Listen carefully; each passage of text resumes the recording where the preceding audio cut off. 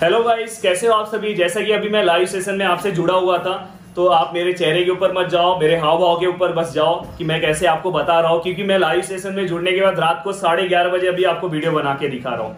तो क्योंकि मुझे मॉर्निंग सेशन में आपको लाइव जो आपका ऑनलाइन लेक्चर है उसके अंदर मुझे और वीडियो देना है, क्योंकि कॉमर्स के मैथ्स डिपार्टमेंट के ऊपर किसी ने वीडियो बनाया नहीं है। मोस्टली बहुत सारे जो सर हैं यूट्यूब के ऊपर वो क्या कर रहे हैं पता है, जो साइंस को जो वीडियो है वही कॉमर्स को भेज दे रहे हैं। पर मैं आपको गारंटी दे रहा हूँ कि मैं आपको अलग से सेपरेट कॉमर्स के रिलेटेड आपको वीडियो दूंगा। सबसे पहले सिलेबस के ऊपर मैं बात कर रहा हूँ।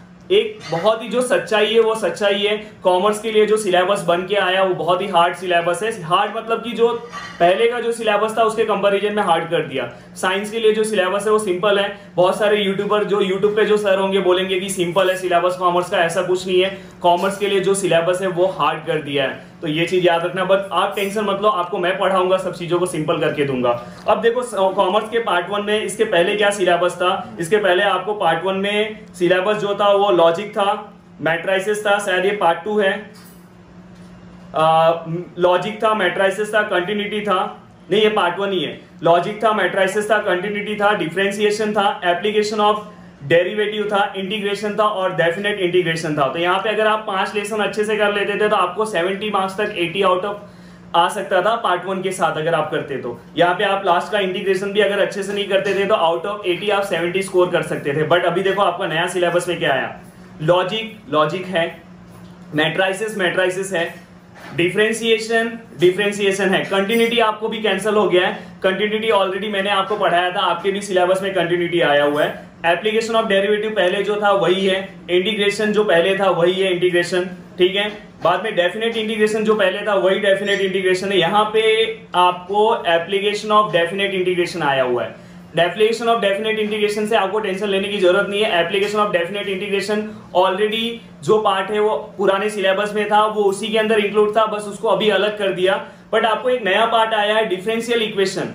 ये थोड़ा सा डिफिकल्ट पार्ट है, साइंस का पार्ट है, वो आपको नया चैप्टर आ चुका है। तो पार्ट 1 में आपको एक नया पार्ट क्या आ चुका है, डिफरेंशियल इक्वेशन। ये चीज याद रखना।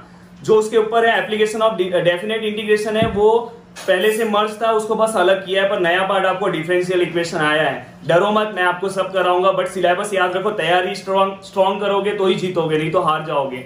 आप मेरे साथ जुड़े रहो, सब कुछ करा के लूंगा। अब पार्ट 2 के ऊपर हम आते हैं। थोड़ा सा टाइम लगेगा पर हर एक चीज के बारे में आपको बता रहा हूँ। पार्ट 2 के ऊपर, पार्ट 2 में बहुत सारे चेंजेस हुए। पार्ट 2 में देखो जो हमारा पुराना जो सिलेबस था उसके अंदर ratio, proportion, partnership, first lesson, second lesson commission, brokerage, discount, third lesson insurance and annuity, बाद में 4 demography, 5 बाइवेरिएंट frequency distribution, 6 regression analysis, 7 random variable, 8 जो है लीनियर इनिक्वेशन, बाद में लीनियर इनिक्वेशन एंड एलपीपी मतलब लीनियर प्रोग्रामिंग, और 9 जो है असाइनमेंट है। अभी देखो नया सिलेबस में जो कमीशन है, सेकेंड लेसन, फर्स्ट लेसन जो है यहाँ से गायब हो चुका है। सेकेंड लेसन रखा है उन लोगों ने कमीशन और ब्रोकरेज और डिस्काउंट, मतलब सेकेंड लेसन रखा है, फर्स्ट लेसन कैंसिल कर दिया है। थर्ड लेसन उन लोगों ने रखा है इंश्योरेंस एंड एनिटी। बाद में यहाँ पे लेसन नंबर 4 डेमोग्राफी, एक दिन पहले मैंने बात किया था डेमोग्राफी के ऊपर कि मैं पहला पढ़ाऊंगा, पर वो सिलेबस से कैंसिल हो चुका है। डेमोग्राफी सिलेबस से कैंसिल हो चुका है। बहुत ही इजी लेसन था पर अब कैंसिल हो गया तो क्या करें।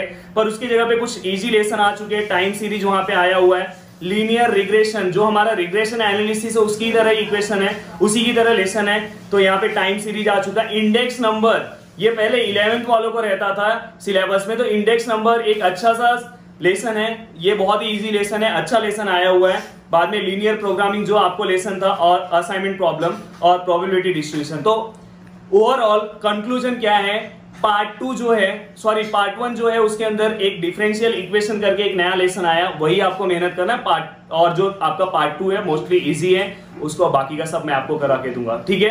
तो ये बस आपका सिलेबस एनालिसिस था, बाकी का मैं नेक्स्ट लेक्चर आपका कल से स्टार्ट करूंगा। Thank you so much.